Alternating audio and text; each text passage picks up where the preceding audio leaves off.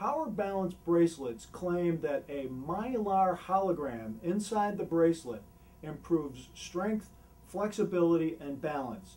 We set up 4 power balance bracelets, all of them covered up, so that each contestant would not know whether they were wearing a real power balance bracelet or a dummy power balance bracelet. 3 of them had the mylar hologram removed from them. The power balance hologram itself is just a sticker inside this silicone bracelet. We designed a double-blind test.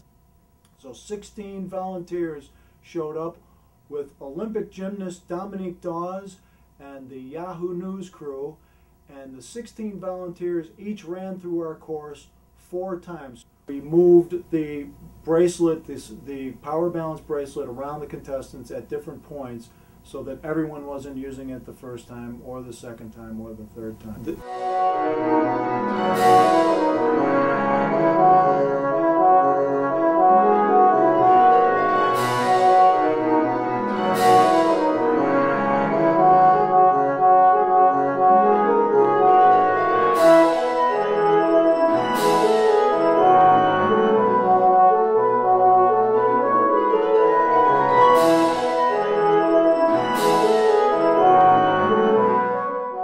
So, what would you expect to see at the end? What should the scores be? The scores should be that the power balance bracelet would score significantly better than the 3 dummy bracelets.